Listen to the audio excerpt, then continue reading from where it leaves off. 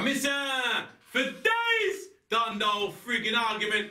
Welcome to the weekly episode of Narcos Coffee Podcast, the Tuggawar Podcast. Today is episode 3. We got our coffee, big up Mama War sponsorship for the show, and I have to proudly introduce my very special guest. He's a good friend of mine, legendary UK artist, one of the foundation dancehall artists who set the pace for dancehall in England. I have to welcome in the hot seat, Glamma Kid. Yo, Tuggy, big up yourself. Big up, my brother, big up. Respect, man. Bless up, good to see you, my brother, man. Yes, thank you. How you been, Glamma, man? Yeah, man, I've been cool, Tuggy. Been man. good, yeah? Yeah. Cool, man. I see you back on the grind. I like it. Yeah, back on the grind again. Yeah. Can't, because you know what I mean? Everybody's doing their thing. I see you, I put out beer things. Yes. So. Don't stop work. Don't stop work, you get me? I just want the people to hear me this time, you get me? Yes, definitely. Like how the internet's there, it makes it much easier, you get me? Absolutely. This is even what I was saying to you. It's the whole point of me even inviting you up here. Yeah. It's that transition in the business now where we have to kind of do things like this. True. Do you understand what I'm saying? To get the audiences. True.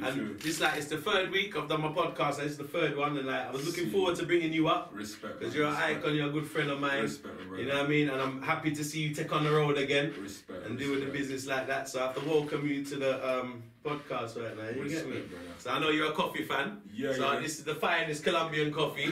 Wicked, you get me? Wicked. And Mama War sponsors the show. Yeah, with some amazing. Today we got some rock cakes, chocolate chip rock cakes. So go ahead and tuck into that. Big up Mama War for the chocolate chip rock cakes. I have to big up Onedeano inside the building. See me, I say enough love. Bandino mix inside the place. Use milk, innit, bro? Yeah. Cool, man. That's good. You're welcome, my brother. You're welcome. Welcome to the show, Glamour, man. So you're back on the road recording and everything. I see you performing. Talk to me. What's good? What's going on? Man, just been basically getting down to recording. You get me? Working on some new videos as well. You get me? I've got a tune that just come out with a production company called Dial Tone Productions. Dial Tone.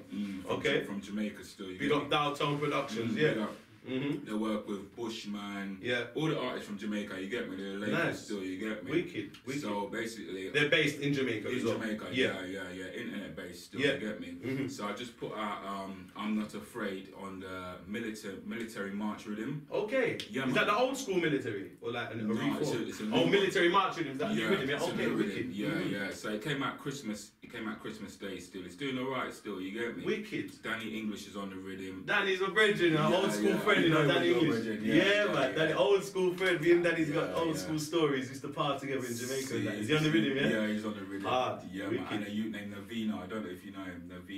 Navino. Yeah, Navino. It sounds familiar. Yeah. Is he up and coming? Is he new? Yeah, I think he might be up and coming. Still, yeah. Big up Navino. Big up the whole Dial Tone. Man. Big up the whole Dial Tone production. And so it's the whole juggling on it, yeah? Yeah, the whole juggling on it. You can get on it YouTube. Is it on YouTube? So it's not on iTunes yet or anything yet? No. What's something called Military March? Military March, yeah. Military March. Check out the rhythm. Glamma Kid's latest single. What's it called, my brother? That one's called I'm Not Afraid. I'm Not Afraid. And you got some visuals coming out for it. Yeah, definitely. Because it's all the business has changed, isn't it, Glamma? It's all the visuals. Yeah, you got to have the visuals to go with it. You got to have the old package. I'm looking forward to your visuals. Serious. Because you're one of the first dancehall artists who gave us big budget videos. Yeah. Big budget visuals. That was on MTV. Yeah, man. We'll get into that in a bit as well. But you was the first man to say with like some proper visuals. Like them man that had.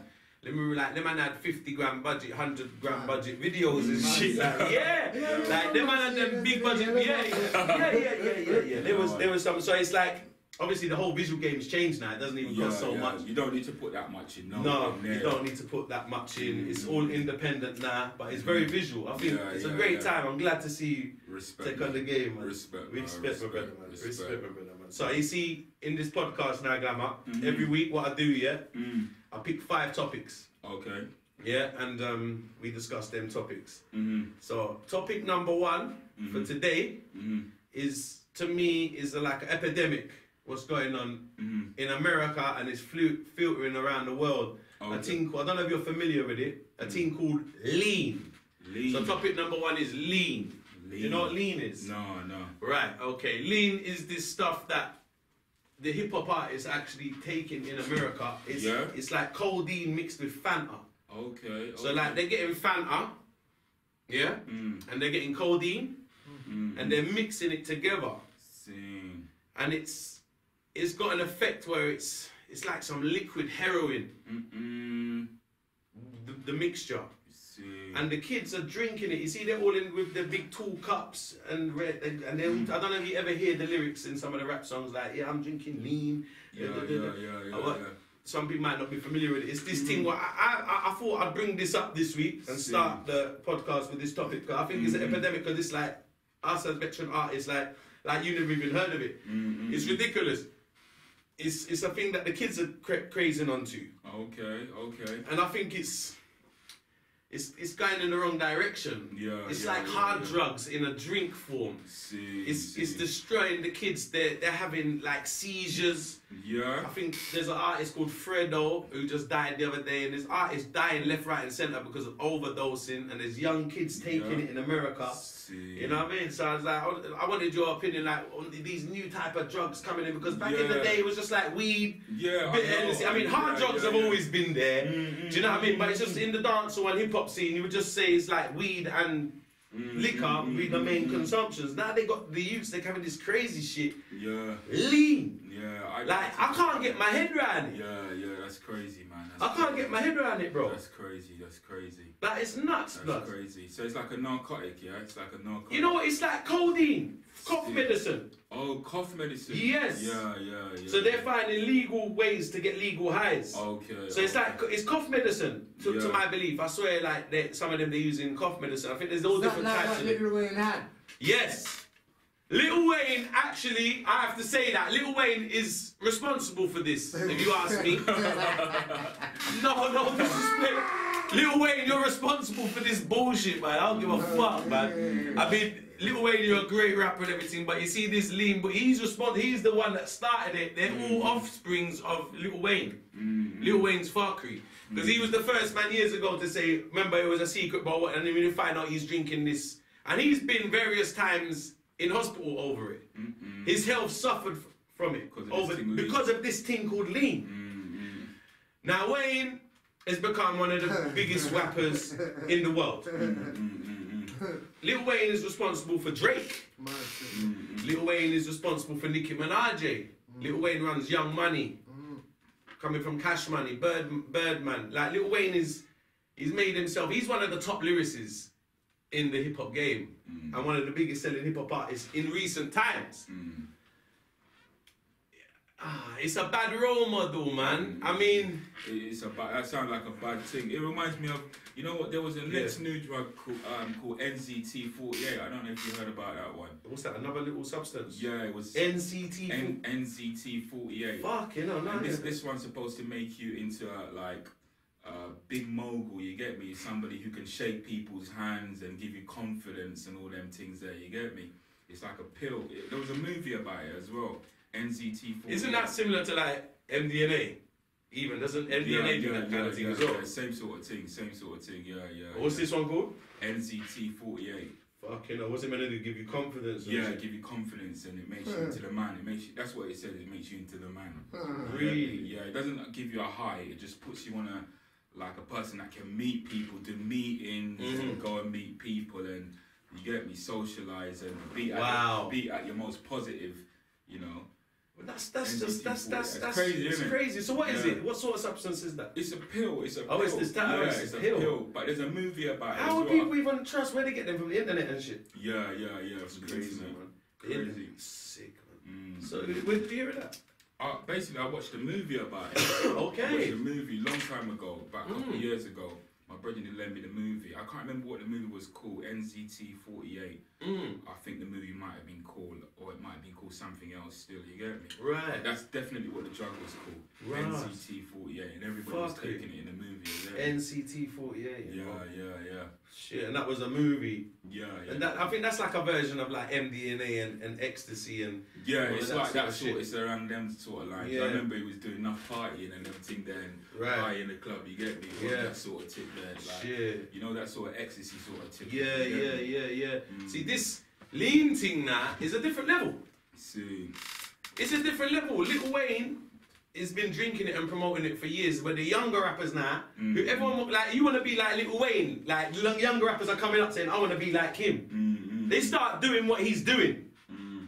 Drinking the drink. Now it's becoming to an epidemic where they're all doing it. Future raps about it, but apparently he doesn't do it. I think this is crazy. So you're promoting. Like, I can understand, like, we sing about weed. Yeah, for real. And we sing about liquor. But I don't agree with singing about something that's going to be really destroying people and destroying your health. It's bad, man.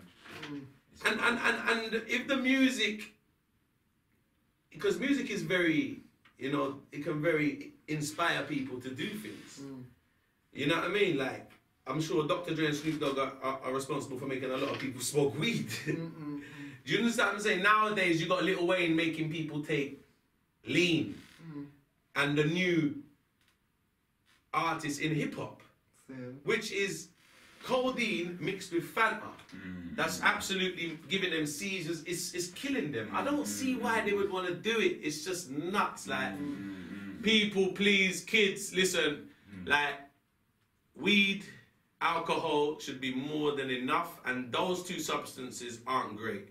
Like, I smoke weed, I have a drink when I'm ready, and we're not crazy proud of being smokers and that. You know what I'm saying? Like, I'm actually cutting down how much weed I smoke. Yeah. Do you know what I mean? And like, I think like people need to be aware of their health, and like weed and alcohol is obviously a party, been in party atmospheres, and artists, not to mention the hard drugs that artists come across. Okay. And it's in the music industry. I think drugs and poison are two different things, yeah? Yeah. And when them boy I drink it's poison. It's two different things. Poison. Why would people do that to themselves, man? And they know it's something that's going to put them on a road of destruction. And, you know, it's something that's going to make them end up in hospital, end up with seizures, you know what I mean? End up in a bad way. That's a good point, Gob. Bandino just said, is a difference between drugs and poison. And that's like poison. That's like poison, man. That's like... Yeah, man. That is poison. So like, I think that's why I wanted to start it on it as well, because I've known about this shit for a long time now. And I think it's time for me to say something on it, because I think it's an epidemic. You know what I mean? And any of my fans listening, I don't fuck with it. You know what I mean? Any people, any of my fans or any of Glamma Kid's fans as well, like, we don't fuck with lean. Anyone that I know don't fuck with lean. No one around me does that shit. It's poison, and like, I don't agree, and I hope the youth then take on this message some way and just try and stay away from all drugs. Do you understand what I'm saying? Stay away from all drugs and try and like live a healthy lifestyle, especially these poisons. You know what I mean? Which is like liquid heroin. If they're doing it to me, it's ridiculous. So yeah, and it's sad to know it stems from role models. Because rap used to be like gangster rap. You used to hear rappers, a lot of rappers are ex-drug dealers. Do you understand? I come from the streets. I used to do what I used to do. Do you understand what I'm saying? But at what point do the rappers become the users? And start singing about using the drugs? Because they used to talk about buying and selling it.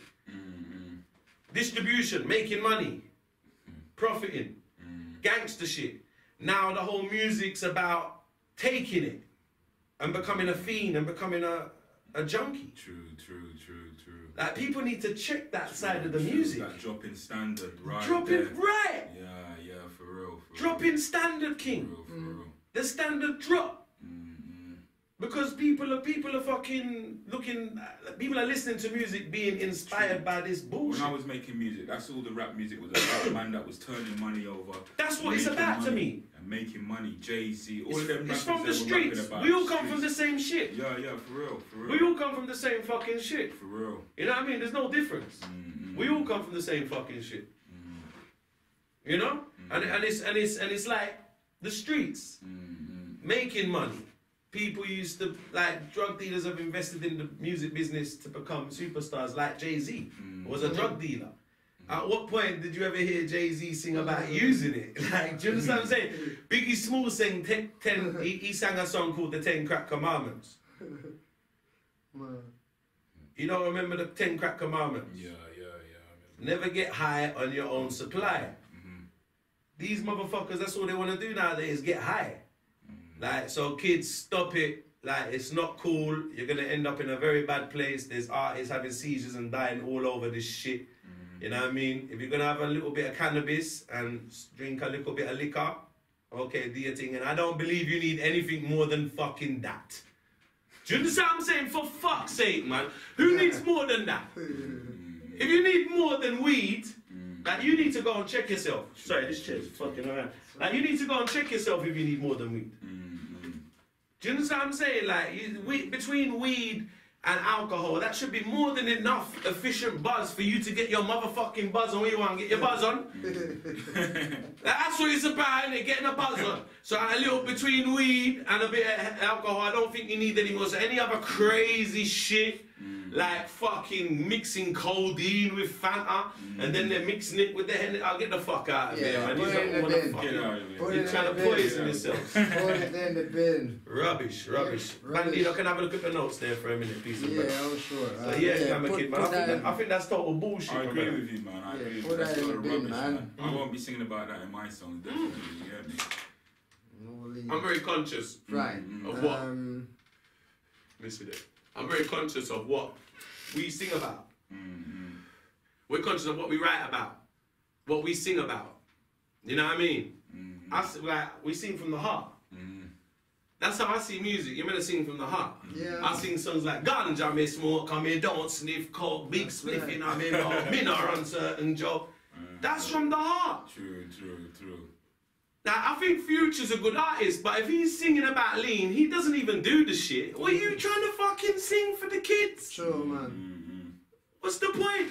Get rid of the I'm lean. not that there. Do you understand that? Get rid of the lean. Clean. It's not clean. So yeah, that was topic number 1. We're going to go into topic number 2 right now. Big up Glamma Kid in the building. Big up. Onedeano. You get me? Big up Mama War for the cake there. Yes. Respect you. Thank you. Respect you. Big up Mama War. Absolutely amazing. Onedeano, you taste them? Yeah, I'm not try it yet. I'm not trying it. Big up Mama War. Chocolate chip rock cakes this week. Man. Ramp with me. So yeah, my topic number 2, and this is a good topic for you. Dancehall in the 90s and what it's become now. Is it for the better? As it's grown. We never had crossovers in the 90s. Yeah.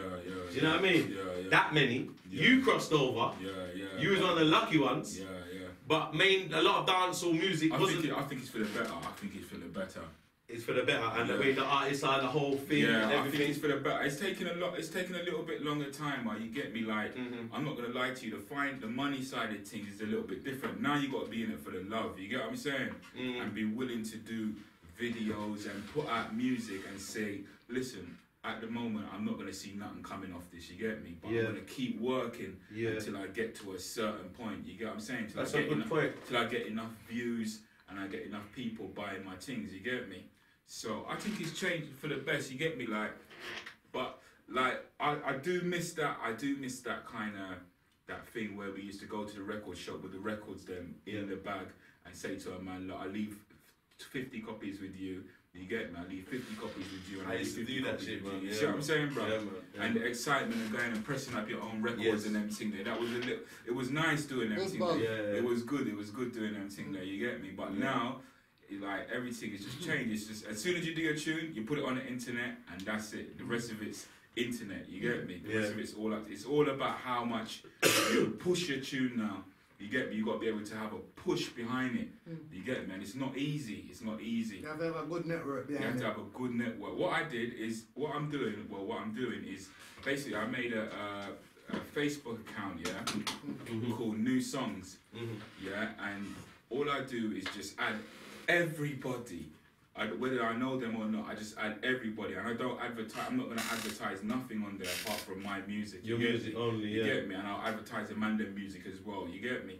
So basically, it's just about having numbers now. You get me? As opposed to yesterday. It was kind of different because you could go out and you could do a mixed CDs. You get me? You could still do them now, but you get me? You would say to yourself, if I do a mixed CD now, the reason why I haven't been so fast in doing a mixed CD is because I know that people are mostly listening to Bluetooth, MP3, and they're mostly. But there's loads of formats you can put that on. Yeah, there's loads of formats still. You get me? But I'm just saying that I miss them sort of things there. You miss the format. Yeah, the format. The format was nice. What about the quality? The quality. Some of the tunes, I think. Production. What about the quality? What about the artists? No, production wise, I got up. Did you listen to Cobra? Did you listen to Cobra on stage? He was on stage. I missed that one. I missed it. Watch it. You see Cobra, he put it in a bag. I think that the youth them have got it right, yeah? Yeah. But the only thing is, the hip hop thing, you get me? If we're talking about dancehall, I think there's too much hip hop influence coming into it, you get me? And it's taking away the original authentic dancehall sound. Yeah, the authentic dancehall sound. Now everything sounds too Drake-ish and too Lil Wayne-ish. Yeah, all this auto-tune. Yeah, there's too much of it, you get me? I think we need back some... The whole sounds... Yeah. And I think the authentic sound's been taken by other genres. Yeah, because hip-hop... It's still got it. Yeah, they're still sampling reggae. They're sampling the big tune. They're still put like... That French Montana song is like a dancehall song. Yeah. And they're still sampling it. Left, right, and centre. Still sampling. They appreciate the music more than how we appreciate it. Yes, they do. They appreciate it, and that's why we've got to really sit down and think about this. You get me? Think about this. That I think it forms from the producers. Definitely. We used to work with people like Steely and Clevey. Yeah. You Mafia and Fluxy. Yeah. Dave Kelly. You know, these Sly and Robbie. Yeah. These guys weren't just producers. They're musicians. True. My question is this: how many of the young youth are learning how to play instruments? You know what? How many of them are becoming like musicians in that sense? Well, I'm not saying I'm seeing that the youths are, but I think the production side of things, it's all very computer based. Like everyone's doing their thing on the computer, opposed to learning how to play a guitar. Yeah. Learning how to play how many kids are actually learning how to play the drums, instruments, play the guitar, play the piano. And how many of them kids because them producers over the years, the great producers we know, like they were musicians. They originally played instruments. So before they became producers, they were masters of an instrument. True. That's why I even got Lenky was a master of the piano. Yeah, for real. Steely and Clevey were masters of percussion. True. Dave Kelly was a drummer. True. Matt Fluxy's drummer. I know. Mafia Kid. And you can hear, because as soon as you hear Mafia Fluxy, you can hear that drum. You can hear it, yeah. You can hear the difference. Yeah. And I think it's music, and I think they found it too easy to make it. Reasons. Logics. It's too fucking easy. True. Now, it's become I think the standards drop. Yeah. It has dropped. It has dropped. Like even down the analog. The analog sounds much better than digital. Yeah. It does. I don't care. It does. The digital shit. It does. I don't want to say digital shit. There's some nice some new of them beats are technology. getting slapped up in like 5-10 minutes, bro. You get me? Yes. Them man that used to think about their rhythms. Yes. You get me? They used to think about a lot of their rhythms and Yeah. kind of think about it before they do it. You get me? And have a picture of where they want to go. You get me? This is what I'm saying to you. They have an old idea about it. There's a way. Even the sounds they're using in it. Tuggy, I always said, like, there's a way. When you're building rhythms, you can either be in control of the computer or the computer can control you. You get me? Yeah. And sometimes I think that them man, they let the computer control them. That's what it is. That's what it is. Because I think everything's too fucking easy. And people are taking, I think the technology in music production anyway, when it comes to music production, my opinion is use the technology as a minimal, still use your old school standards. But if you're new school, what are your old school standards? True. So this is what's happening. Yeah. You know what I want them to do? I want them to listen more. Yeah. I would love them to listen more to what we were doing. You get me? And listen more into like the nice tunes from the 90s and everything. Because I know most of the youth that are making tunes now, some of them were just like little toddlers them time. You get me? And they can't even remember some of the tunes. Them. You get me? But if they're listening, then they can get inspiration from certain things. You get me? And learn. Yes. Learn. Because when I was coming through, I had to listen to the man them before me. You get me? I had to listen to No my choice. before me. You get me? Remember, I was playing sound system. You I get remember. me? So Glamma God. So I knew the man them. I knew the rest of the artists them. Yeah. I knew what kind of delivery was needed. You get me? So you knew what to come with. I knew and what to you come knew with. if you couldn't come with it wasn't gonna make sense. Exactly. Yeah. Exactly. Yeah. So I want them to, listen in a little bit. It's the same with me. It's the same with me. We come up a similar way. We knew what we had to come with. For real. Like, we was around people where if we couldn't come with it, it wouldn't even make sense. For real. Like even them tunes. I was playing your album, Kidology. And I mean, just I can hear the way you voice the tracks, and it reminds me of like a lot of my early stuff where I can see it's analog. Yeah. You had to voice that motherfucker. Like they don't understand. Do not understand that we had to go into a studio and sing the whole song in front of the producer from start to finish. If you can't sing the song from start to finish, before you get in the booth. Dubplate style. No, do you know what it means to get in the booth? Nowadays, people got microphones set up everywhere and they just say, yeah, I'm voicing the song. It was not that easy. Because we had to go to big producers. We had to, and you know what the queue was like outside the studio. Sometimes me and the producers even clash. The strictest producer I've ever worked with Tuggawar is a man named Jeremy Harding. He's a hard guy. You know what? I've never worked with him. Tuggy, that's why Sean Paul has made it, you know. God. Because you see Jeremy Harding looks after Sean Paul. Yeah? I know he does, yeah. And all these tunes he run, you know, like when you got a man that goes through all of your tunes you get me, and make sure that your melodies are tight and everything. You get me? That's what Jeremy does for Sean. And that's why Sean ain't losing. You get You're me? right. He's just one of the strictest. You're right. People don't know that. There wouldn't be a Sean Paul without Jeremy. There wouldn't be a Sean Paul without. A lot of people don't know who Jeremy Harding is. Jeremy Harding is the man who made Sim Simmer. The Sin Simmer rhythm, which is called Playground rhythm. You had a big song. Big Ting. Yeah, Big Ting. And that mix was crazy. That's what I wanted to ask you about that production. So you voiced that. I built that myself, you know. Huh? I built that myself. What, you done over the rhythm? I did over the rhythm, yeah. You built it yourself? Yeah, I built the Big rhythm. Ting? Yeah. So did he...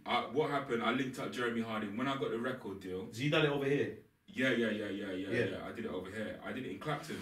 Man. When I got the record deal, I basically got 2 rhythms off Jeremy. Yeah. You get me? But they were like follow-ups to Sim Simmer. You get me? Follow-up to the Playground. I got him just when he was hot. You get me? Yeah, I remember. So, yeah. I got 2 rhythms off. They're on the album still, you get me? I was going to ask you about that Playground version, because your one was bad. Yeah. It was like a crazy mix. Yeah. Mad mix. The mix was mad. Yeah. We did it over in Clapton, man. We did it over in Chatsworth Road. Wow. Who mixed it? I mixed it. You mixed it? Yeah, it was me that mixed it. What did you do it on? It was a Mackie one of them. Mackie, you know, the Mackie test there. Analog. And you save it on the memory thing. Yeah.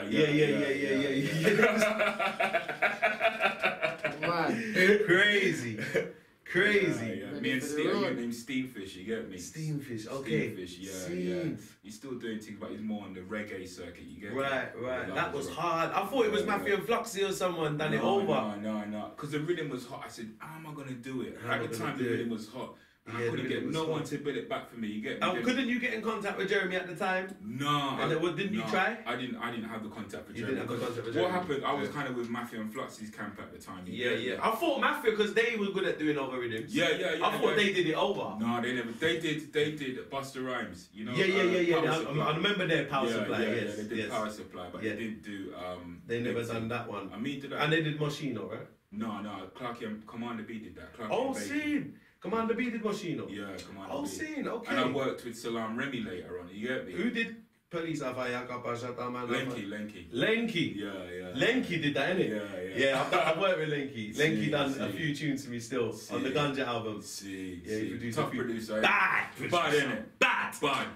One of the baddest producers, Lenky. He produced the fucking Diwali rhythm. Yeah. Everyone knows the Diwali rhythm. Tough. He produced a song of mine called Party on the Ganja album. And he produced one out, and he played something, because he's good at that as well. He played phrases on a lot of my tunes from years ago. Yeah, he's wicked at that, because a producer would have Lenky, and he would have the rhythm done. See. I lie. Yeah. And then he would say, yo, it needs a piano on it. Yeah. And he'll call Lenky.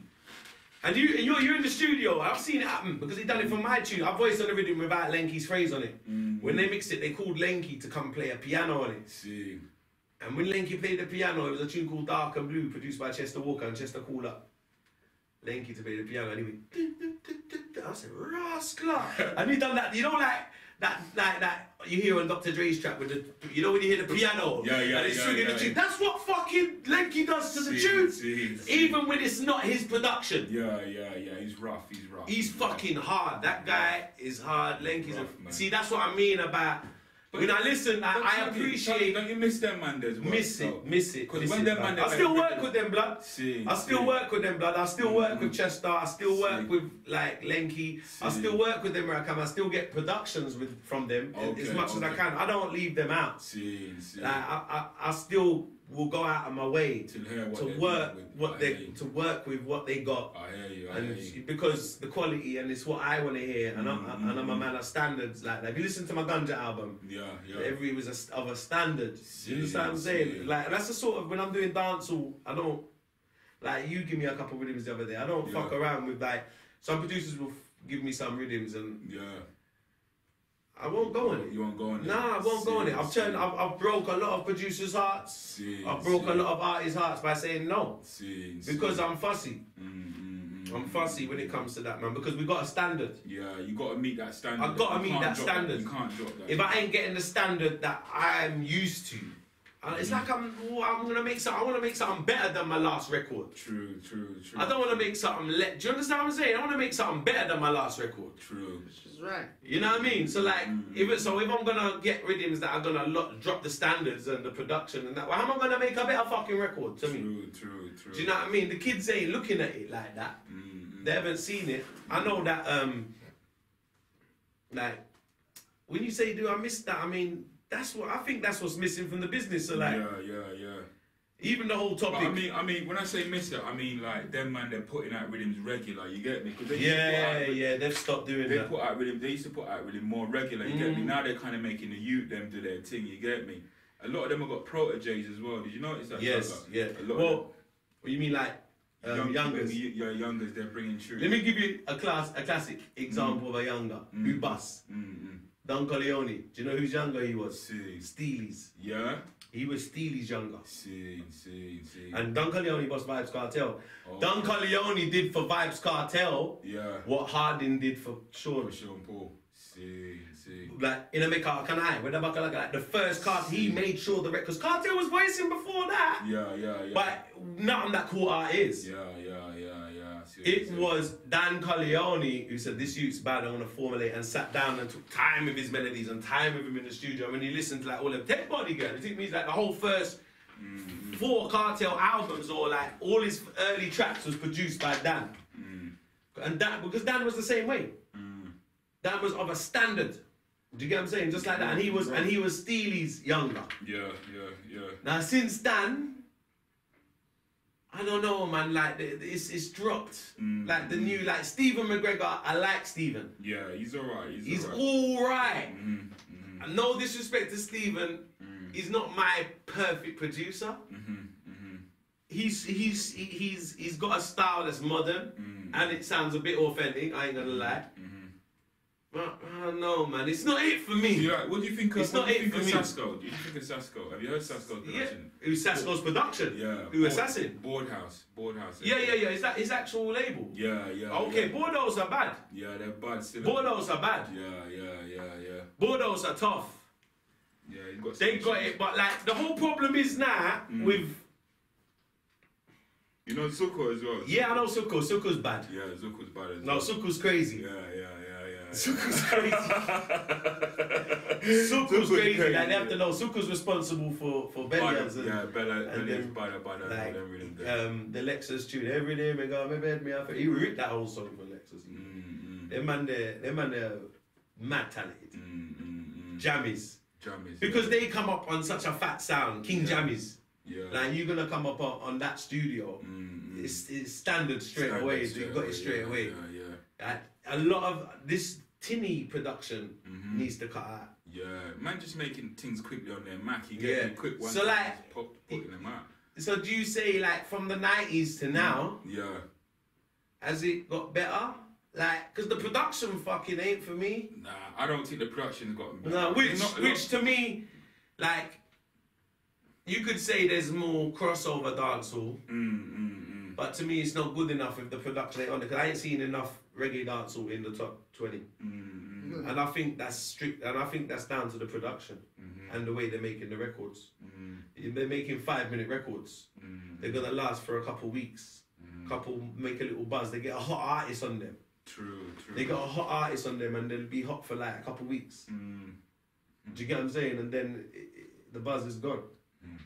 Because the record don't live forever. Like you hear some of them old school rhythms, they're still playing in clubs. They're still, because the rhythm's banging. Still got the anthems. Moschino still plays. True. Do you know what I'm saying? Like these tunes, they still play because they're anthems. The way they were put together, they're musical anthems. So I think it boils down to music, innit? It does. It boils down to music. But yeah, so did you get any production from Suko? Yeah. Did you? Yeah. I got one from him still. What did you get from Suko?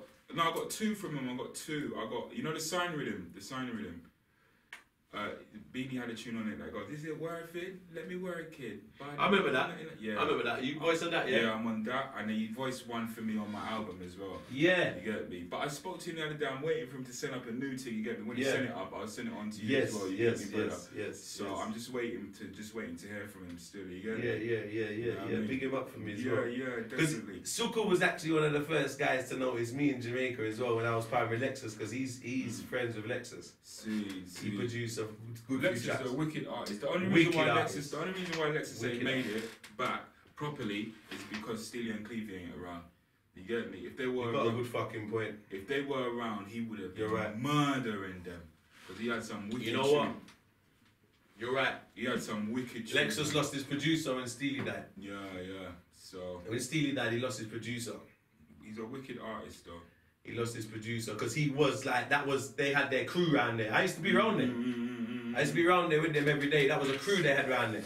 Sick. That was the whole crew of artists at the time. It was Lexus, Buccaneer, Red Rat, we passed through, Famous Face, a few others as well, like Elephant would be on there. You know what I mean? Like they'd have a certain art, but Lexus was one of Steely's priorities. I knew that Lexus was one of every time Lexus put a rhythm, Steely put a rhythm out, you know you're gonna hear a strong Lexus on it. Yeah, definitely. The Lexus was gonna be strong, even compared to some of the other tunes them on the rhythm. You can see him take a little bit more time with the Lexus record, because like Cook killed it, Ring Off Misselli killed it, like. Big up Lexus, Jigger and Brother, because you see, Lexus is the man to put me on, you know. People don't know that, yeah. Okay. I have to pay homage to Lexus, like. Okay. He's the man to put me on. Okay. Yeah, he's the man to put me on. Like, if it weren't for Lexus, I wouldn't have got in the studio in Jamaica. When I went on yard, yeah. When I was in yard. I gotta say thanks to Budger, but he's locked up still. He's in jail. Budger's the one that put me on still. Budger put you on? Yeah, right. Yard still. When I went to yard, it was him still. Yeah. That kind of helped me out. And Cabra. Cabra's helpful as well still, you get me? Them two. Big up Budger and Cabra, you get me? Big up Budger and Cabra. Bounty, my favourite artist. I met Budger the day after I did the first thing, my first thing in Jamaica. Because he saw me mash up the sting. And then I became good friends with Budger. Like, I used to go around the studio every week. He used to do meetings around there. Every Wednesday, they'd have an artist meeting. And everyone would go around there. And we'd all like get together. They'd all put bare seats in the middle of the car park and everyone would sit down and Budger just talk to everybody. General that, man. I can't wait for Budger to reach. Tell about me there, my yard there, I watch YouTube. So I said, maybe watch one video now. Must say 2004. Yeah. Me never know I say you did dep on it to rotted. Shut up, you didn't know. What one? Vibes Cartel birthday. Yeah, man. Yeah, me never know say You never know that? We see it. Yeah, we see it. That's what I'm like that stage check show. It out, you lot. Check it out. Yeah. Vibes Cartel birthday by 2004. Tuggy dep on it. Real talk. Check it out. Like, I mash up Jamaica wicked, man. Like, it's not a show I didn't fuck up, man. Every show I did Stone Love Anniversary twice in like 2 years in a row. Did Sting 2 years in a row. Did Cartel's birthday bash 2 years in a row. Champions in Action. I was performing 7 nights a week. Rotted. Maybe 3-4 shows a night. Man was like not sleeping for months. Like, it's crazy. Like, I have to big up Lexus because I got released out of prison. Yeah. Met Lexus. I got released out of prison in May. I'm booked on Sting by September. Yeah. That's 3-4 months out of prison. I'm booked on Sting. Do you think that's easy? I was up and down like a madman, like a yo-yo, running around the whole of Kingston. Bandino, sitting there a minute. Oh, Prazi there. Yeah, so like when I was out there, bro, it was crazy, man. I was doing like 4 shows a night, running around. So in the space of 3 months, I got booked for Sting. Yeah. And Lexus was putting me in all the studios. And, like, he was at the time. Lexus was hot. Lexus was like Vibes Cartel at the time because he had all the tunes that was like he Cook and all them tunes that they were still hot and everything he was voicing was hitting. So he had bare stage shows and every show he'd go, he used to call me up on his show. So I had like prime time at every event because of Lexus because he'd be like the main act. And in the middle of his set, while he would like want to take a breather, he'd call me up in the middle of his set to perform a couple songs. I saw the people them and I mash up every single show until you understand what I'm saying? Like every as the man put me on stage, mash up the place. And I'm talking about every show, night after night, where in no time, and at the time there's no social media. No social media at the time, and in no time, man was like the talk of Kingston, the talk of Jamaica, the white boy way up power with Lexus. Everyone said the white boy way up power with Lexus, I mash up the place. Do you get what I'm saying? Yeah. So until I mash up a dance and Leng was there. So what would you say if you was out there a little bit longer? You reckon things would have even? What would have happened? It would have been mad. Serious. It would have been crazy. Like, it's crazy. What do you reckon you needed longer out there, or you reckon you did the right thing coming back? Everything for a reason. My path, I had to come back. Yeah, I had to come back. Everything for a reason. I don't regret anything. You know what I mean?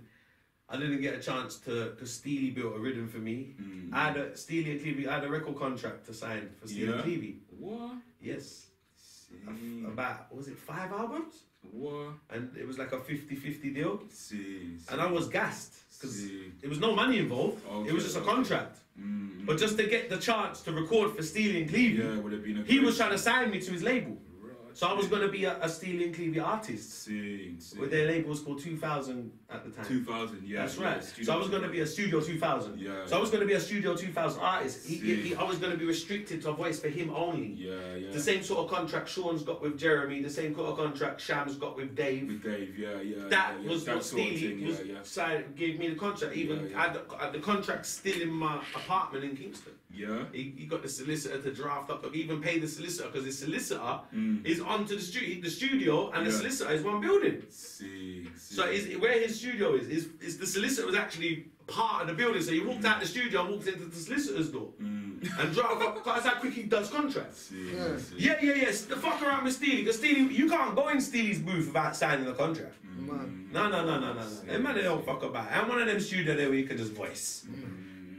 Like other studio, you might be, you know, other studio they give you a run in on the booth, and you know they made a Dino. Yeah. You're not running a Steely. No fucking chance. You ain't getting in Steely's booth unless he wants to voice you, unless he's decided he wants to work with you, and once he decides he wants to work with you, then he's gonna draft up paperwork. Yeah. And the worst thing is his solicitor's next door. He literally walks out one door into the other door and tells the solicitor, and it's probably contracts that he does regular, so the solicitor's probably just, okay, yeah, right. And they walk out the door back into the studio with the contract. The solicitor, you know, 1 building. And only 2 businesses in that building, yeah. And it's in the solicitors and Studio 2000. Man. So the solicitor is built on. The solicitor living in a building. The solicitor living in a building. Man. I don't know if he lives there, but the office is there. Man. So the man walk out the studio into the solicitors to get the fucking contract. And that was the thing, I had to fly back to England because my father was locked up. See. Check out the documentary Tug Life on YouTube. Show tells you about the whole story. Okay. You know what I mean? So I didn't get the chance to record because he built Sleepy Dog with him for me, and we wrote the song for it together. And everything, wrote the song together. I voiced the demo, and I was recording because you know Mr. Pepper is Steely's little brother. Yeah. Mr. Pepper. Yeah. Mr. Pepper. Okay. Yeah, okay. Mr. Pepper is actually Steely's little brother. Okay, that's why he's so tough. He's a tough. He's tough artist, isn't it? Tough man. I'm waiting for him to come as well. I'm waiting for him. He's actually Steely's little brother. So Pepper was one of the only guys who could use Steely's studio. See. Pepper was one of the only guys who could use the studio. So you would see Pepper, because Pepper is Billy Rhythms as well. Yeah. I voiced on Pepper's produced a track on my For Days album called I'm Not Joking. He sampled Baby Shan's voice in that. Bad rhythm. Yeah. And I voiced that around Steely's. Okay. But he mixed it around Mixing Lab and get Bobby to mix it. Around a Mixing Lab. Okay. Yeah. Mr. Pepper, we got Mr. Pepper then. So Studio 2000s. I think, these things are missing. Yeah. Definitely. From the business. These things are missing from the business because everyone's doing things like, so I think the whole effort into making the record is getting less and less. Yeah. The musician, I think the vocalist is nice where the vocalist can voice in their own environment, but the production needs to be on point. Definitely. The production needs to be on point, man. Really needs to be on point. So like, I don't know, when it comes to me, I mean, dancehall, I think, it's grown. It's grown and everything, but it's still, it can't grow and the production doesn't grow. You know, everything needs to grow. Because when I listen to hip hop, the production's got better. When I listen to hip hop, you think it's got better? Of course it has. There's no comparison. Hip hop's only advanced. Every other genre has advanced. To be honest with you. I'm not saying reggae and dancehall hasn't advanced. Of course it has, but in as strong as we would have liked it to. Like what you said, it sounded a bit too hip hop-ish. Yeah. And I'm a hip hop man, but I do hip hop stuff. But when you're doing dancehall, you want to hear dancehall. You want to hear hip hop. Exactly. But I think hip hop's advanced. I think drum and like all of them other genres, the sounds of the production's better, man. It's getting better and better and better. They're improving a lot. Even though it's not analog no more, it's still getting better. Because that's a big part of the game, the analog. But they've found the right mix where they're using analog and digital to make nice sounds. And other genres are doing it. R&B, hip hop. All of them other dance genres, even grime. The production's crazy. I hear them grime records, I say, yeah, that's some you can hear there's some live bass lines going on in there. You know what I mean? There's some pianos getting played in there. They got violins going. They even get musical in grime. You know what I mean? Production. Yeah, for real. Production. They're putting it in. There's a lack of that in the dancehall world. It's only we wait for Dave Kelly to drop a rhythm. It's true, man. I mean, and Dave Kelly ain't dropping that many rhythms. And how many artists is he putting on the rhythm? Me and you ain't gonna get to voice on it. So like, do you understand what I'm saying? So it's limited. It's limited. You might I hear Sean jump on because Sean will get a good production. Dave will get a good production. Sham. Yeah, Sham gets a good production. I hear Killer on some poor productions. Yeah, Killer. Sorry. Killer, I'm not saying anything. Sorry. Killer's got some good tunes. Sorry. But no, you have to talk on. He's done a lot that I think I think sometimes Killer likes to bring to a lot of new people still. You get me? I think sometimes he's bringing to some new producers that some of them ain't 100% up to the standard what he was working at before. You get me? You got to remember the Killer's tune them are wicked. You get me? The Killer's tune them are wicked. But some of them, the new ones, some of them need, you know what I mean? A little tapping up here and there still. You get me? You know? I'm not a fan of Killer's new stuff. You're not a fan of his new stuff? Do you think Killer? Yeah. Because realistically, me and a whole heap of man use the right. It depends on who he works. That's right. Thank you. You hit the nail on the head. No, it depends on who he works with, man. Listen, Killer's a legend, but he's not a writer. I'm a writer. You're a writer. Most great artists are writers. See. Well, Killer's not a writer? No, he's not a writer. He's not a writer. Like every single song is formulated for him by different people. Like I see it with my own eyes. He's got a bag of writers. I thought he wrote everything himself. I mean, I'm a fan. And it was disappointing for me to find out he didn't, because I'm a fan. And I want to know that you ripped the shit from your heart. You see? Do you understand what I'm saying? That's when I listen to an artist. And it was disappointing to find out he didn't. So I still got crazy respect for him, and he's a legend. I grew up on his music. But that whole, like, that whole part of it that he don't write, and I'm hearing it now because the records ain't that good. Yeah. And like, it makes you not as much of a fan. Probably what Anthony now, innit? Yeah, exactly. That's what's wrong now. That's what's wrong now, I'd say, because, you know, like, Dave Kelly was right. I mean, his biggest tunes were ripped by other people. I mean, that's a problem. That's a problem. So, yeah, great. Sorry, killer. Great artist, not a great writer. And I think it's a combination of the two for you to have longevity anyway. And I'm not saying he ain't had longevity, but not longevity of quality. Because Well, Tuggy, look like you have to link up with Killer, you know. yeah, I write some sort of thing. I'm not saying anything. No, I never forgot to drop the bag, man. I bet money for right, so. I won't say anything when it comes to It can happen, man. Halifax account. We must say him same as the golden guy, you know. Me I know what I got, man. Them don't know what I got, man. Them don't know what I got in England, man. No, he's fell off because of that, man. He's fell off, and I'm a big Killer fan. But he fell off. The writing, poor. Cartel killed him as well. When he went against Cartel, that weren't healthy for his career. I think it was all downhill then. Tuggy, I'm not saying anything. You're not saying anything? But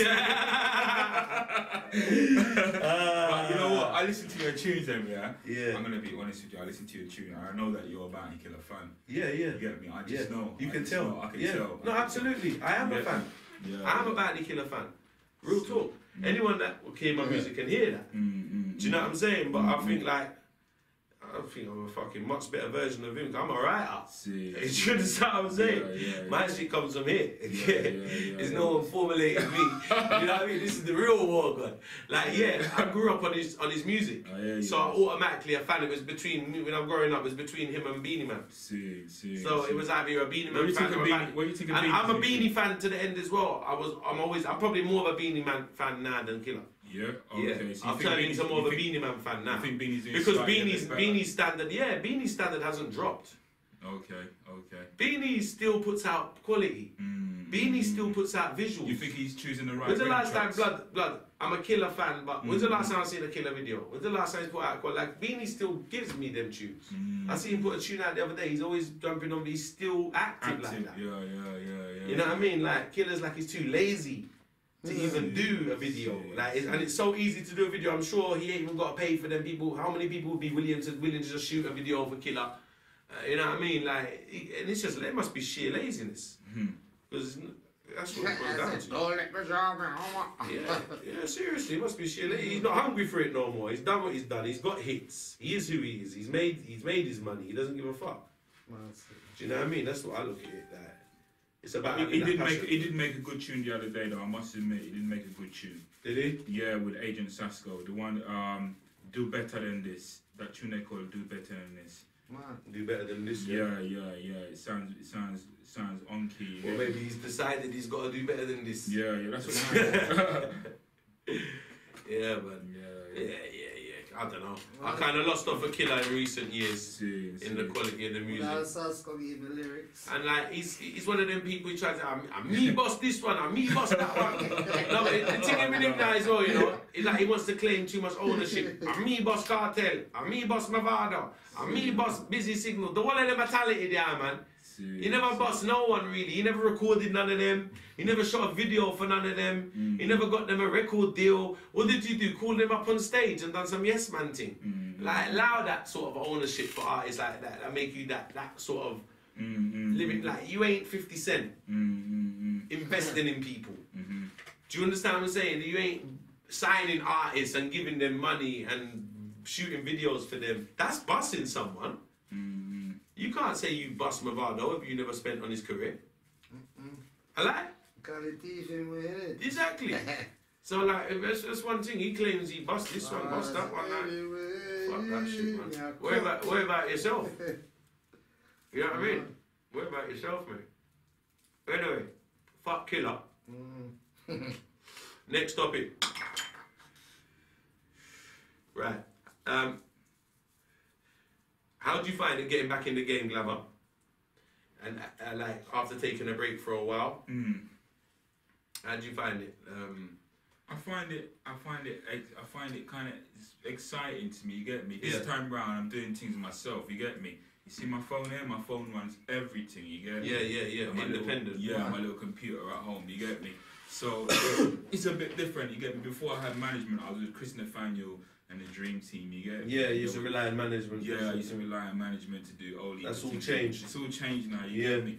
But you know what? I must say, if I didn't love the music, I would be in trouble. You know what? I would be in trouble. Well, you get me? Because well said. I would be in well trouble. said. Real artist. You get well me? said. Because if I was doing it just for the money at the moment, yes, you get me? You wouldn't. It would be no passion in it. Yeah. So I respect that. So don't get me wrong. I'm not broke. You get me? I'm making money. No, of course. We're watching. I'm still making money off. I'm still making money off Taboo and my other single. I still. Cool, my brother, man. I'm very number one. Billions of power worth artists. You look for right now. Actually, you know what you're looking at. There's not many UK artists that got record deals and proper deals, and you're looking at two of them right here, Glamma Kid and Tuggawar. You know what I mean? Two officially signed UK dancehall artists right now. You get me? History, and I know that. You get what I'm saying? Our money can't done. Never. Suck on the woman. Yeah, a billions of power worth about a couple of artists, yeah. No, real talk, but I respect that so much what you said when you said it's about the passion and you know what, I respect that so much because you know what? I'm gonna tell you straight. I'm a Glamma Kid fan. Respect, bro. I was listening to your music before I met you. I listened to your music before I met you. I'm a Glamma Kid fan. And like, mad sitting. Big up Sir Venom bring you to my yard once, and we done a song. We've done a few songs, we done that song. But the link was closed because always, you know, it's crazy because we got so many mutual friends. I know. Ever since I've been at you, man's been telling me about you, but I just never did make the link. Like a youth named Kiddy, did tell me about you from the time. You get me? Kiddy. Yeah. Old school Kiddy. Old school Kiddy. So they didn't have the link, but we just never made the link. You get me? Yeah. But I said, I have to link Tuggy, you get me? Because you're there in a Hackney and we're representing. So I have to link up. And everybody was saying, you man should link up and do something. You get me? Yeah.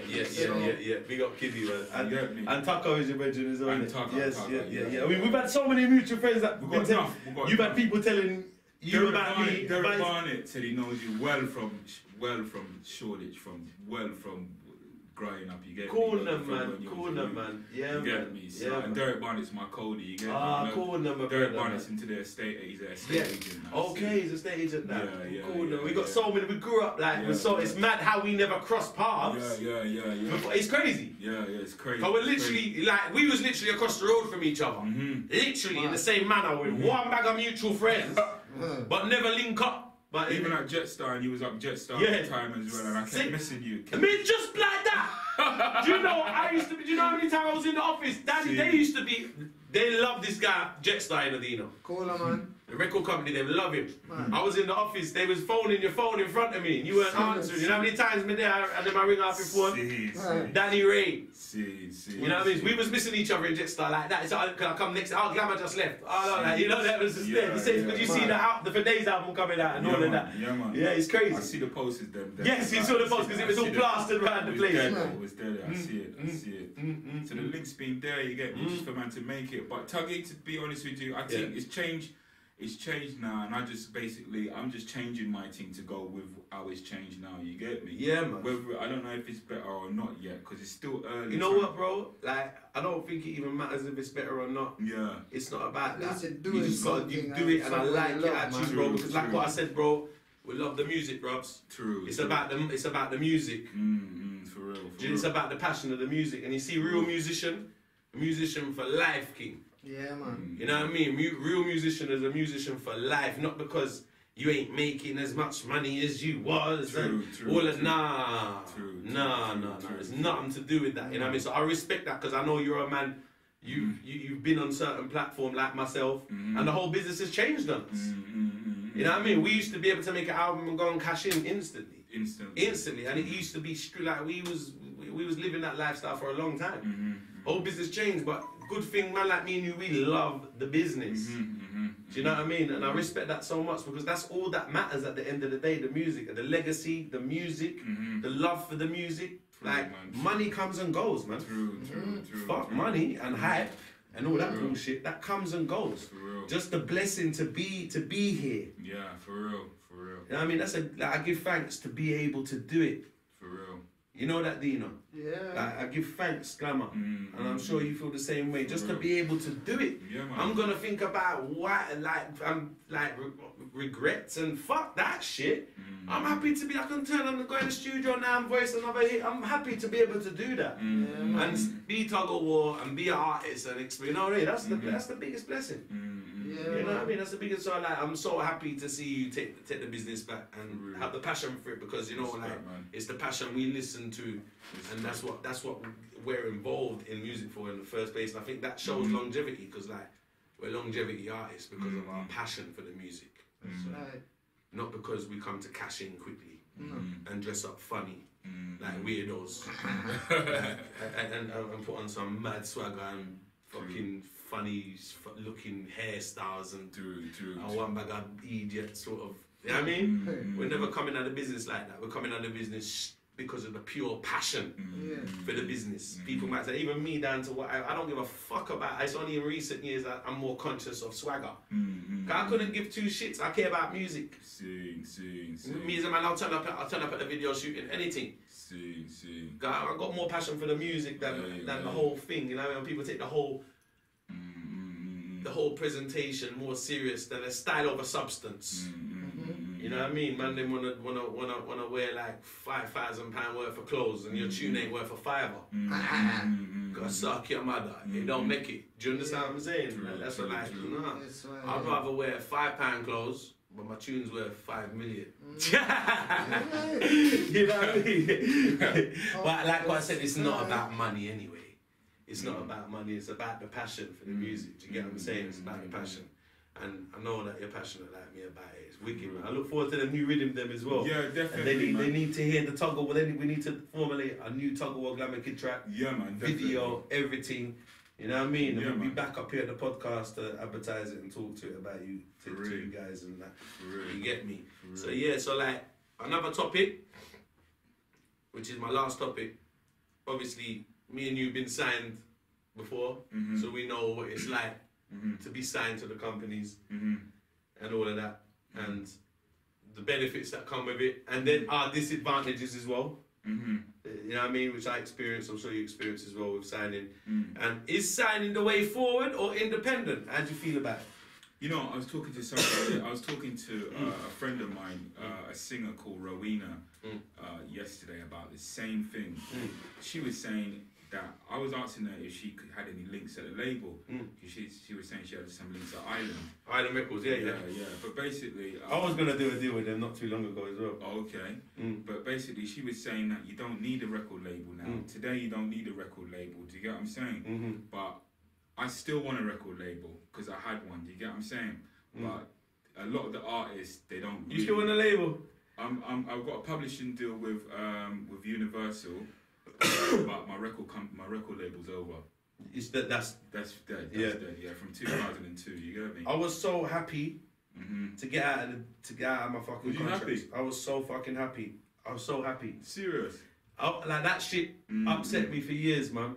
I wasn't happy. I was so happy. I mean, I missed certain things out of it because I had a 5-album deal with Jetstar. Okay. And every album, the money was going up to fucking advance. So I was upset that the company went down and I didn't get to cash in on the other 4 albums because the whole deal was worth quite a lot with the whole albums. But I only cashed in off the first album. Okay. But then, like, they was trying to take the war out of Tuggawar as well. They was trying to restrict me from saying things like "suck your mother." I remember the A&R day. Blood. Danny Ray must have heard after they done sign me and everything. But he must have heard one of my mixtape tracks, and it was a gunman track. It was like, "Go suck your mother, pussy chat to me back 10," something like that.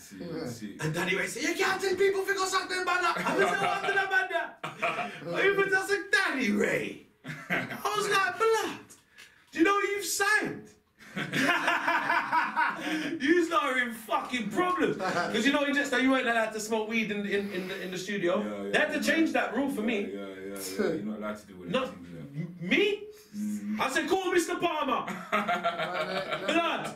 The day after they signed me, they said to me, I'm not allowed to smoke in the studio. The worst thing is, I know they was voicing some big singer a couple of weeks ago, Freddie McGregor, one of them man that was in there. And I know he was smoking weed. I just drew one big star coming there, and I know he was smoking weed because the engineer told me. And I said, 1 minute, you's not just signed me. Yeah.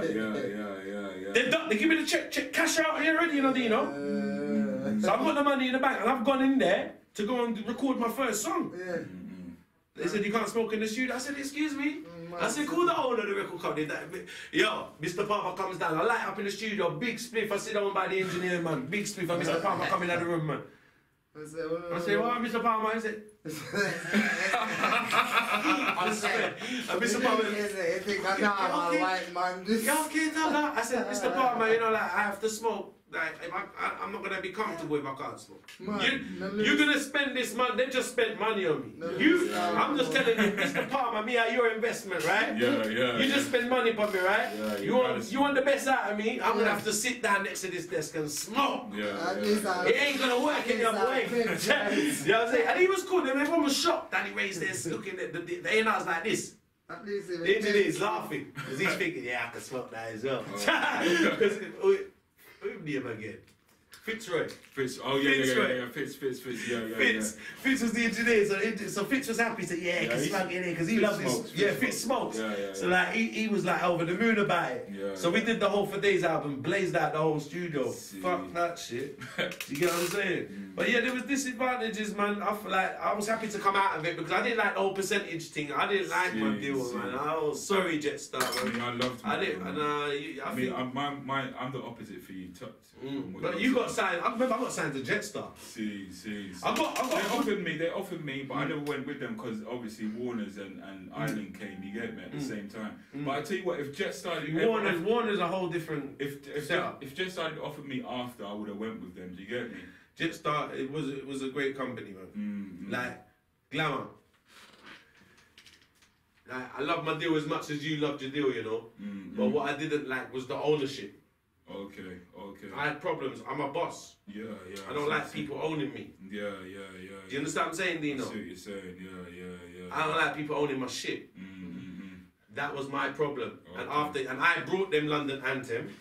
I brought them Surf. Half of my album was done before they signed me. They only produced half of it.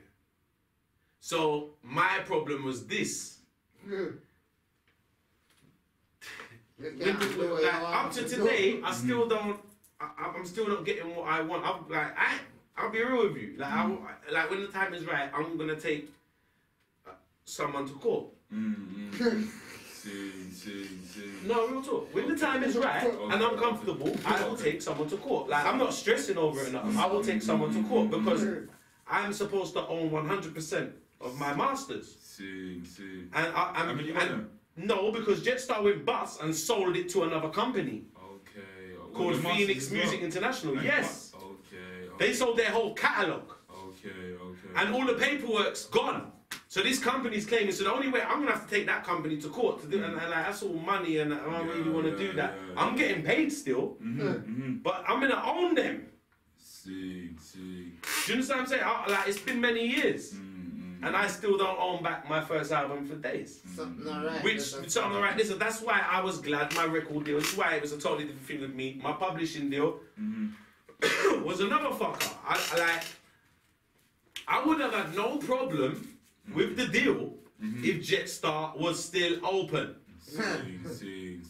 My deal was amazing. Your publishing? Both of them. Okay. I had a great deal of Jetstar. The deal I got, you wouldn't get. No other artist was going to get that from Jetstar. I got a 5-album deal, and every album I go up, you know, advance, you know. The 5th album was a mad advance, you know. So like, if they stayed open and I did the whole 5 albums with them, I would have been happy as Larry. But when they went bust after the first one, and I lost ownership to my first album, which I half own now. And I only got paid for the first album, and I didn't get, and some of the sales, I got paid what was on the contract, but I know they sold more than I didn't get paid for is what I should have with the sales. But because the company went bust, it was hard to really pressure a company. Like, I know, I used to see Gregory Isaacs in there every Friday. Blood! I see people gone in there with straps to get money off of Mr. Palmer. Do you know what it's like in there on a Friday? Blood, it was a war zone when it was closing down. When Jetstar was closing down, it was a war zone. It was a war zone. Man come up to me and said, did you get your money? Yeah, I just about got, I just about got my money. It took me a year to get the money. Just about. It was a war zone. There was people in there didn't get money. Enough people didn't get paid. Enough people's albums that they put out, they didn't get that money. I see Gregory in there every Friday, looking for his coke money. Play with Gregory. Play with Gregory. Like, I see Gregory. Gregory just like, because everyone else will go into the reception. Gregory just goes straight up to Palmer's office on some boss shit. So Gregory just goes straight up to Palmer's office, and you see, Gregory the only man we see Palmer go a bank. Palmer forgot a bank, same time. Fuck around, half a bank goes half hour quick. Then man, they run out the, believe me man, and come back with a 20 pack for Gregory man. Play with Gregory on a Friday, run the Jetstar, it's hell around there.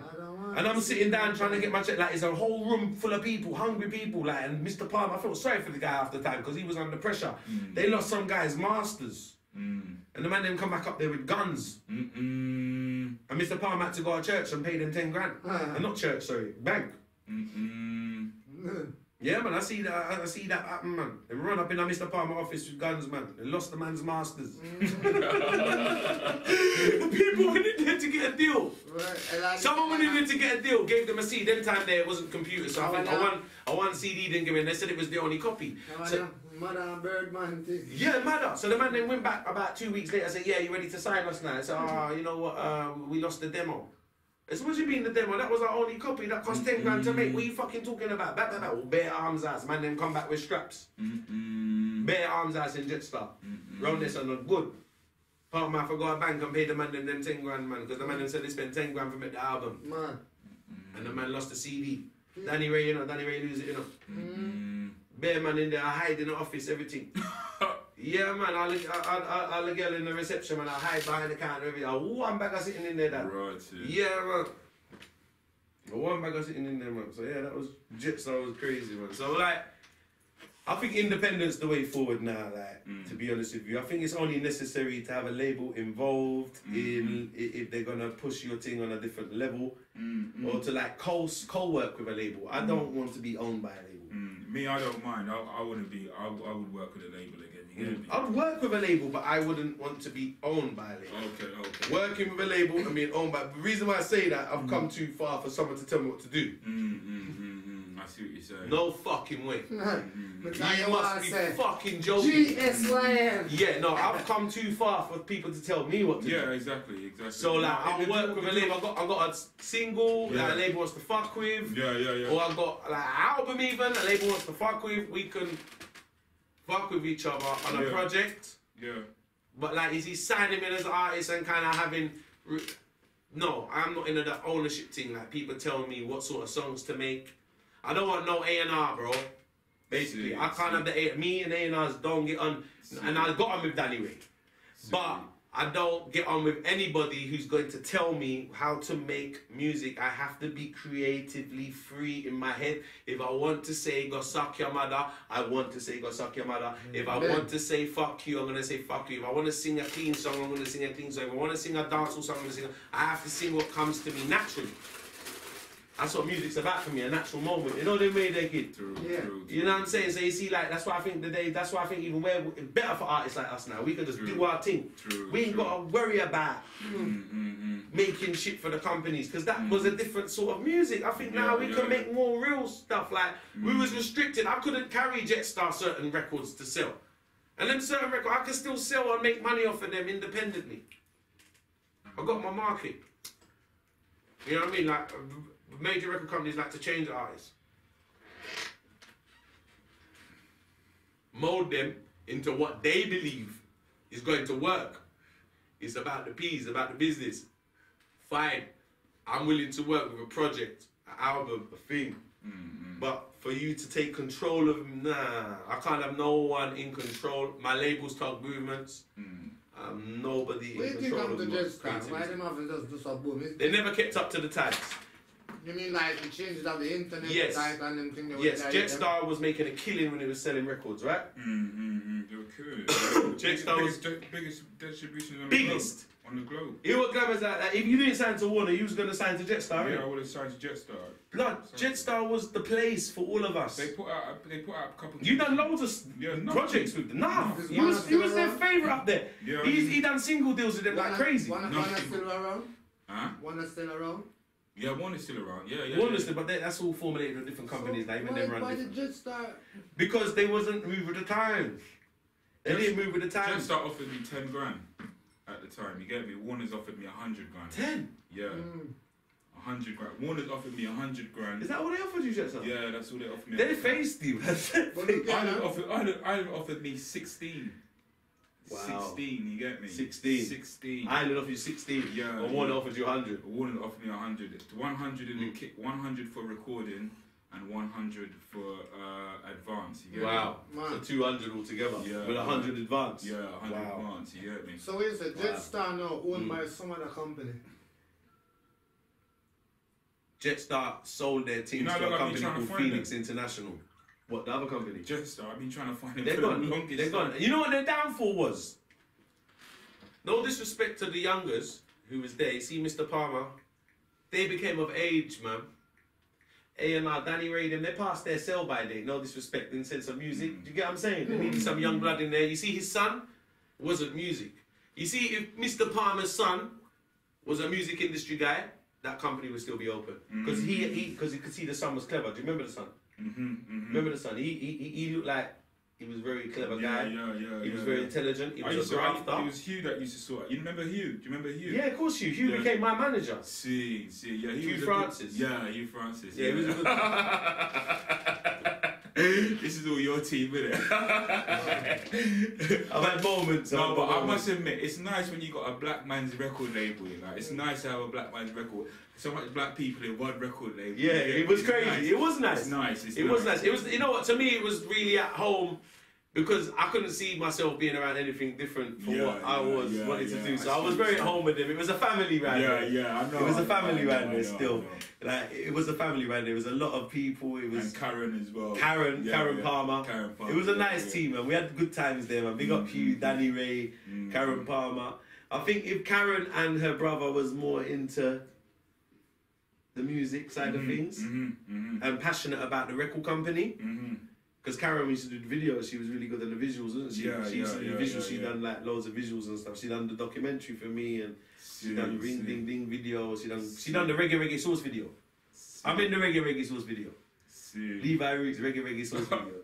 She done that as well. You know, Jetstar put that song out.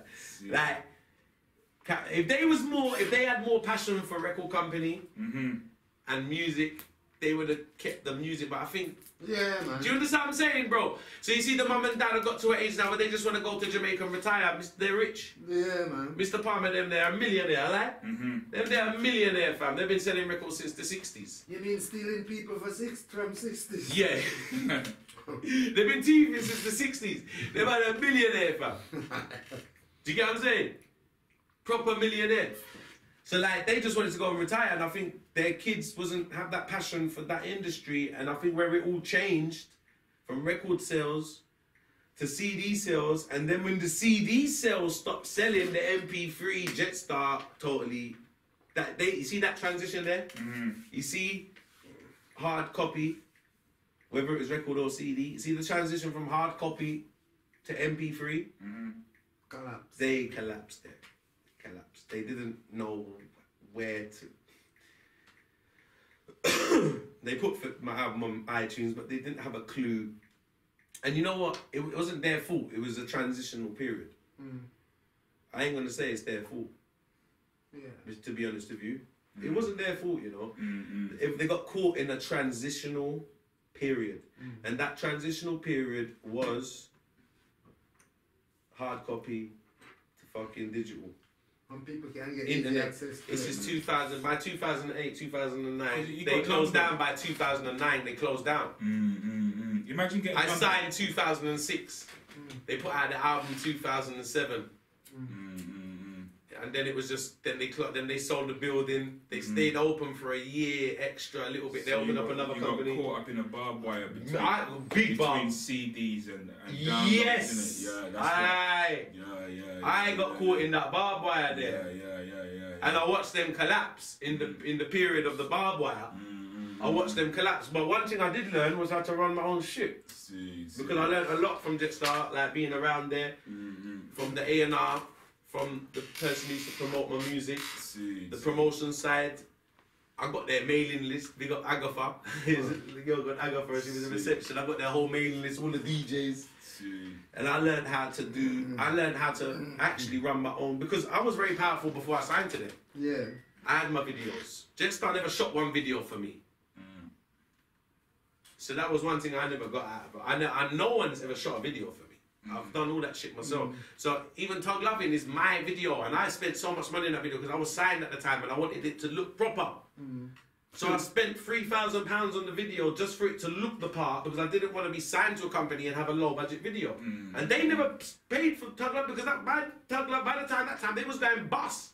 I got my money off them for the first album, but they weren't trying to give me no more. They was out of there. You reckon there's gonna be a way how they could solve this so normally artists can eat the food? Well, now they can, man. But Green Sleeves doing the same thing as well, though, innit? Now I heard. Green Sleeves offered. I was a day late. With Green Sleeves. Yeah. They offered me. Offered you a deal as well. Yeah, but I've done sign to Jetstar. And they was offering me more as well. They was offering me more as well. But it's all things said and done in the past, man. If you didn't take the Jamaican route, that would have come. If you never jumped back on that plane, you would have had the Green Sleeves, innit? No, but maybe. I don't know, because Steely would have got me a deal. Steely was looking in America. Steely was talking to American companies to get a deal for me. Because Steely was fucking with a lot of people in America. Okay. And Steely's deals are in America. Okay. Even though his publishing's over here. Okay. But he was talking to a lot of American companies. Who's he with, EMI? Yes. His publishing's EMI. Yeah. Exactly. I remember when he sent me some things. Yeah. But like, I own my publishing now. I own all my music, motherfuckers. I own every fucking thing apart from the For Days album. So I only own 25% of my For Days album, which is an absolute joke, and I will be taking you motherfuckers to court though. But I ain't stressing it. You get what I'm saying?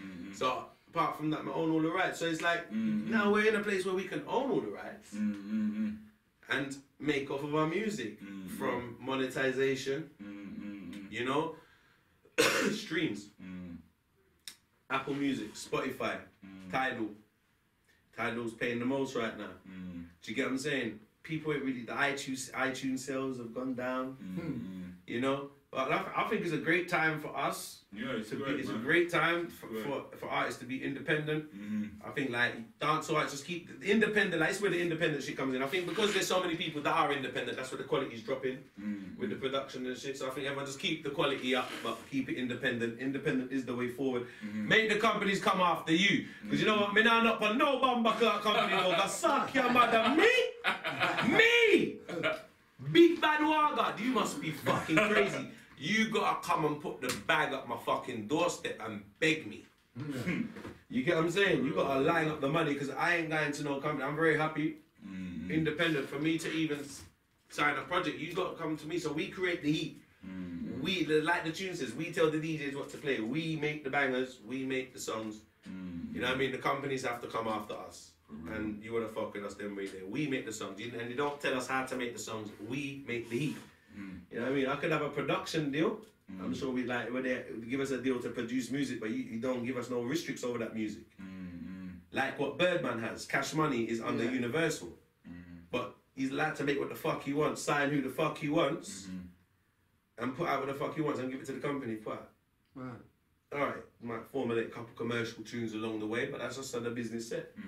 But apart from that, no restrictions in your creativity, and that is the main thing, the passion and the creativity, because that is why we are here now.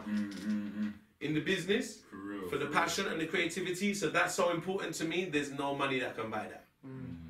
No money can buy passion and creativity from me anyway. The next man might sell out their passion and creativity for money stuff. No fucking way. So yeah. So Glamma Kid, before we wrap it up, my brother, tell me what's coming out, tell me what's going on. Yeah, only things. I got a tune with a producer named Jammin. Jammin? Yeah, you know Jammin? Jammin. I've heard of him. Yeah, he knows you, man, because we mentioned your name yesterday in the studio. I got a producer. Big up Jammin. Big up Jammin still. I'm working with Jammin at the moment. We've got a tune called what's the tune called again? In a Mikyar. In a Mikyar. Yeah, in a Mikyar. Yeah. And then I've got a next tune that's doing good things at the moment, the Ed Sheeran remix. Check it out. Yeah, I heard that. That's banging still. New dance. Check it out. Brand new thing on Kicker Records. What was them other songs that you sent me? They was about, they out as well? The other one? No, and I've got something coming with Ras Demo. It's on its way. Ras Demo. Big up Ras Demo. Ras Demo. Something on the Inner My Yard production because he's got his own production. Yeah. But you know, Ras Demo's production's hard from day one. For real. Yeah, I heard him produce I think he produced an album for Cowboy Ranger. And I heard the production was hard. Yeah, he's tough. Ras Demo's doing his thing. He's good on production. Yeah, man, big up Ras Demo. So there's only things in the pipeline on its way, you get me? So look out. But the weight lift, I want everybody to go out there and lick that one there, you get me? Everybody to listen to that tune there, because that tune there is tough. Weight lift. Give us a piece, I ain't got. Weight lift. Move on the body like a gymnastic now. Chest lift. Hand lift. To do this and answer what the physical lift it. Yeah. Weight lift. Hand in the ear like a damn lunatic now. Weight lift.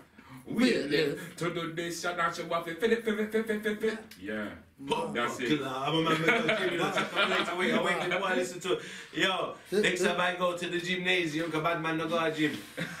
Next time I visit the gymnasium to work, I'll be listening to weightlifts. Pumping the weights. Big up Glamma Kid in the building. I'm looking forward to the visuals. For real. And I'm looking forward to the combination. Definitely. And I'm looking forward to 2018. Alright. God bless you. I'm pleasure to have you here, my brother. Brother. Respect. Legendary. Glamma Kid. See me, I said, Narcos Coffee Podcast. Onedeano, big up. Big up.